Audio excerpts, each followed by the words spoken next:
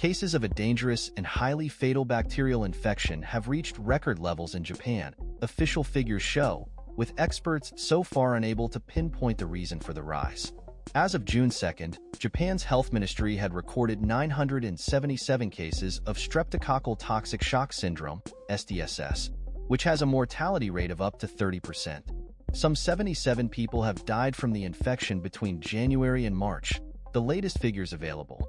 The ongoing outbreak in Japan has already surpassed last year's previous record of 941 preliminary infections, the highest since statistics began in 1999. Japan's National Institute of Infectious Diseases reported 97 deaths due to SDSS last year, the second highest number of fatalities in the past 6 years. SDSS is a rare but serious bacterial infection that can develop when bacteria spread into deep tissues and the bloodstream. Patients initially suffer from fever, muscle pain, and vomiting, but symptoms can quickly turn life-threatening with low blood pressure, swelling, and multiple organ failure as the body goes into shock. Even with treatment, SDSS can be deadly. Out of 10 people with SDSS, as many as 3 people will die from the infection, according to the U.S. Centers for Disease Control and Prevention, CDC. Most SDSS cases are caused by the group A Streptococcus gas bacteria, which mainly produces fever and throat infections in children. In rare circumstances, strep A can become invasive when bacterium produces a toxin that enables it to gain access to the bloodstream, causing serious illnesses such as toxic shock. Strep A can also cause flesh-eating, necrotizing fasciitis, which can lead to loss of limbs. However, most patients who contract that disease have other health factors that may lower their body's ability to fight infections, such as cancer or diabetes, according to the CDC. Invasive group A strep infections were largely curbed by COVID-19 controls, such as masking and social distancing, but after those measures were relaxed, many countries reported a rise in cases. In December 2022, 5 European countries reported to the World Health Organization an increase in invasive group A Streptococcus gas, with children under 10 the most impacted. The CDC said it was also investigating an apparent increase in the disease at the time. In March, Japanese authorities warned of a jump in SDSS cases. Japan's National Institute of Infectious Diseases released a risk assessment saying the number of SDSS cases caused by eye gas has increased since July 2023, especially among those under 50 years of age. The CDC says older people with an open wound are at increased risk of contracting SDSS, including those who have recently had surgery. However, experts don't know how the bacteria got into the body for nearly half of people who get SDSS, the CDC said on its website. The reason for this year's rise in cases of SDSS in Japan remains unclear, according to Japanese public broadcaster NHK. Professor Ken Kikuchi of Tokyo Women's Medical University told NHK the rise could be due to people's weakened immune systems following COVID.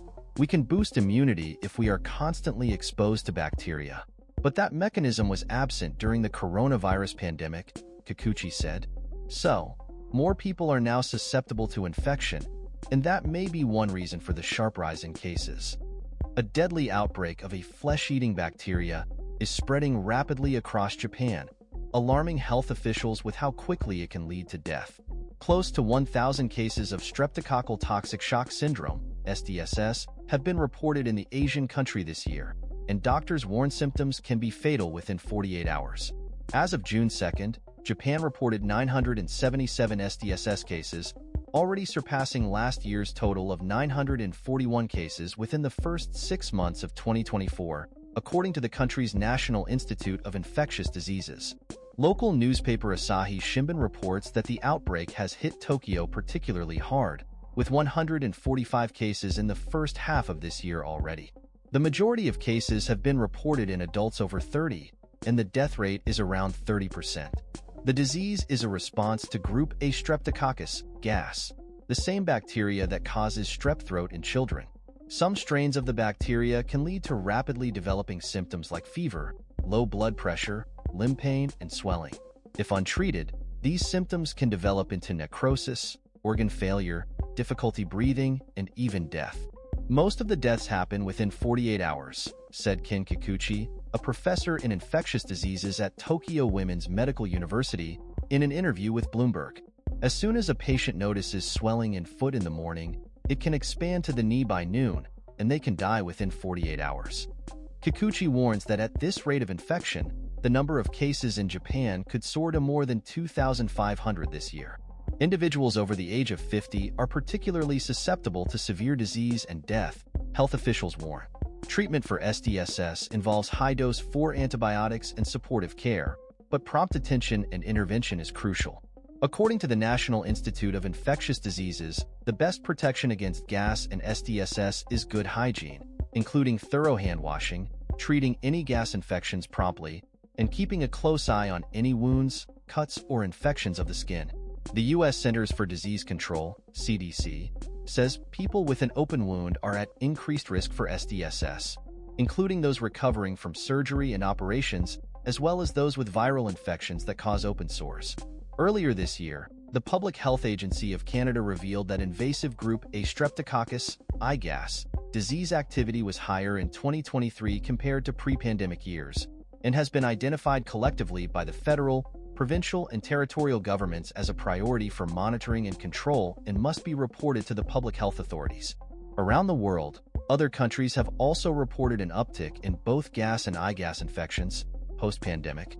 In late 2022, at least 5 European countries reported an increase in IGAS cases to the World Health Organization, coinciding with the lifting of COVID restrictions in each country.